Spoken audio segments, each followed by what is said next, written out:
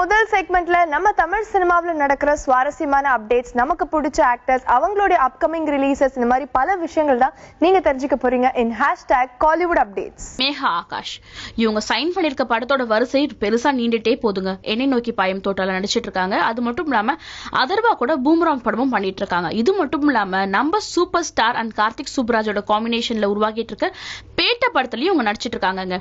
கொஞ்சம் பிஸியான இங்க யங் ஆக்ட்ரஸ் பாத்தீங்கன்னா இப்ப இந்தியிலும் டெபியூட்டடா அவங்களோட படத்துல கமிட் ஆயிருக்காங்க.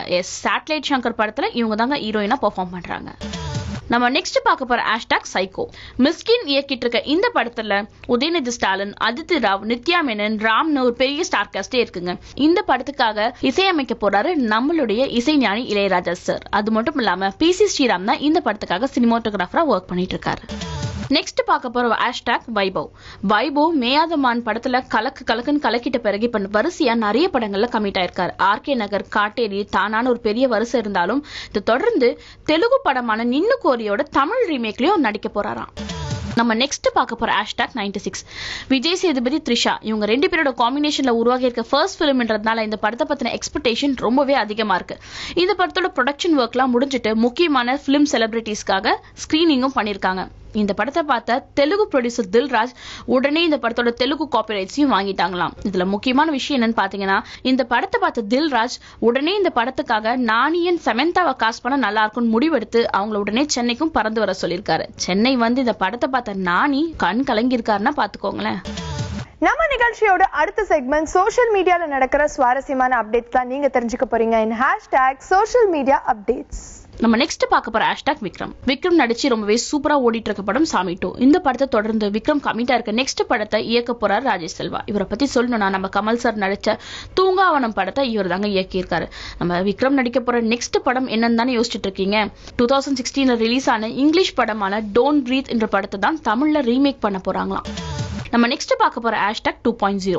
2.0 படத்தோட ப்ரொடக்ஷன் ஒர்க்ல ரொம்பவே பிஸியா இருக்காரு சங்கர் சார். சங்கர் சார் இந்த படத்தை பத்தின நிறைய இன்ஃபர்மேஷன்ஸ் வெளியில சொல்லலனாலும் இப்ப ரீசெண்டா ஒரு டீசரை வெளியிட்டிருக்காரு. இந்த டீசரை பார்த்தோன்னா சோஷியல் மீடியால பயங்கர வைரலா ஒரு டிபேட் போயிட்டு இருக்கு. என்ன டிபேட்னு பாத்தீங்கன்னா, இந்த மொபைல் போன்ஸ்னால பறவை இனமே அழிஞ்சிட்டு இருக்கு. சோ அதுக்கான ஒரு ரிவெஞ்சா தான் இந்த படம் இருக்க போகுது. அது மட்டும் இல்லாம இதுல அக்ஷய்குமார் வந்துட்டு பேட்மேன் இல்லைன்னா க்ரோமேனா பெர்ஃபார்ம் பண்ணிருக்கலாம் அப்படின்னு சொல்லிட்டு ஒரு பெரிய டிபேட் போயிட்டு இருக்கு. இந்த டிபேட்டுக்கு வந்து நம்ம சங்கர் சொல்லியிருக்க பதில் என்னன்னு பாத்திருக்கீங்கன்னா, நீங்க கெஸ் பண்ணி வச்சிருக்க விஷயங்கள்லாம் கொஞ்சம் தவறா இருக்கும். க்ரோமேன் அப்படின்றது ஒரு ஃபால்ஸ் இன்ஃபர்மேஷனா இருக்கும். அது மட்டும் இல்லாம ஒரு முக்கியமான விஷயத்தை அவரே சொல்லியிருக்காரு. இந்த படத்துல அக்ஷய்குமாரோட கேரக்டர் நேம் என்னன்னு பாத்தீங்கன்னா டாக்டர் ரிச்சர்டா. நம்ம நெக்ஸ்ட் பார்க்க போற #பரியேறும் பெருமாள். மாரி செல்வராஜோட இயக்கத்துல ரஞ்சித் தயாரிச்சிருக்க படம் தான் இது.